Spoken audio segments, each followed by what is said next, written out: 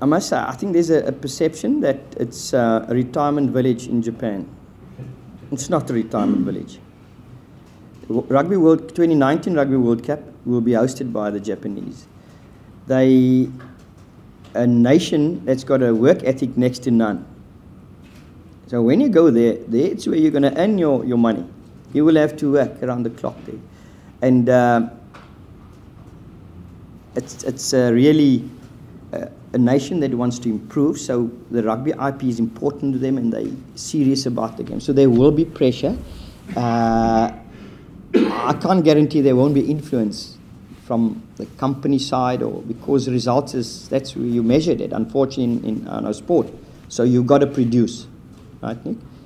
I don't think it will be less, maybe less for me because I don't stand Japanese, so when I read all the papers, I might not feel, but there will be pressure, and I would like to make sure that I go there and make a contribution, and a positive one.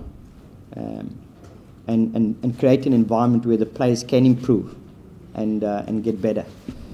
I think since 2010 we've in my term there we had 14 Springboks. Just check that stat for me. And I think that is what you would like to do, even in Japan, is make sure that the players at Kobe become good international players. The second question, yes, from Super 10. In fact, I played, for those who don't know me, and especially those oaks who are not here, they don't know I've played rugby.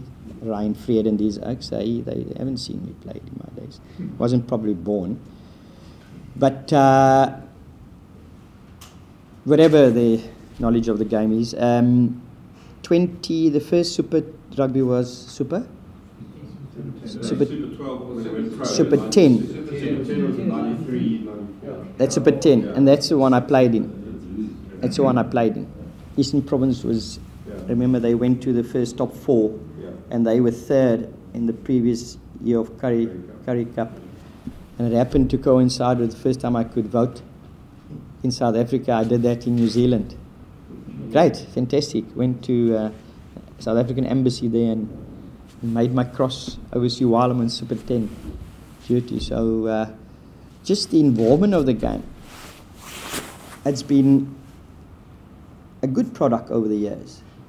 I mean, people always have their negatives, but I think the positives have always outweighed the negatives.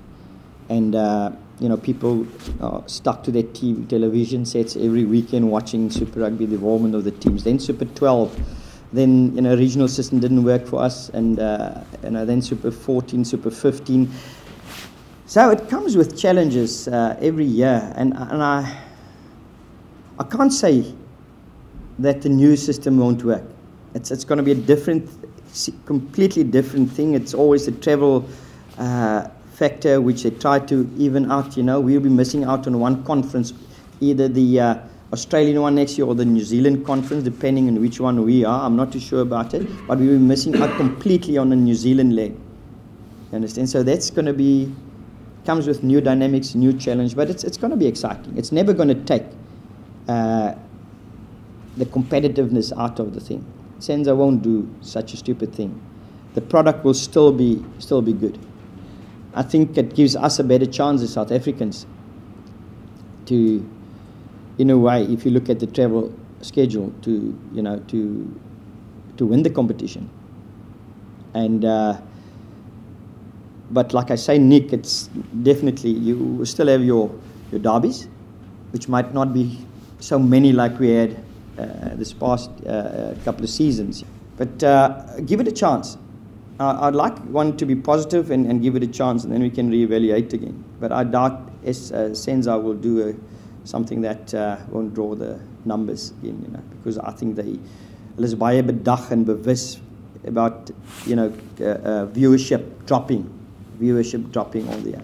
And this is one way of making sure that we keep that interest and it's almost like it's become monotonous, the same thing every for the next 3 years. It's like a car, Toyota car, 1 year, 2 years you drive the model, facelift, change in model type of thing. So and probably has worked.